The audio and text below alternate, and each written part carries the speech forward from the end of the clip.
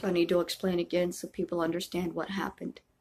Last year, Adonis Paul used my little brother to hurt me by holding a fundraiser titled Fundraiser to Pee on Bubba's Grave. My aunt was a part of that fundraiser, not only knew it existed, mocked me for how much money it raised.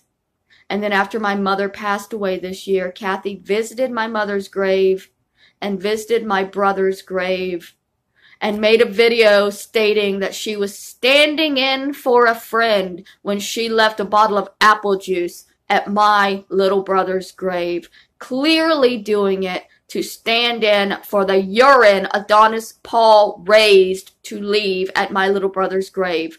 That's my family. That's my aunt. Keep defending her.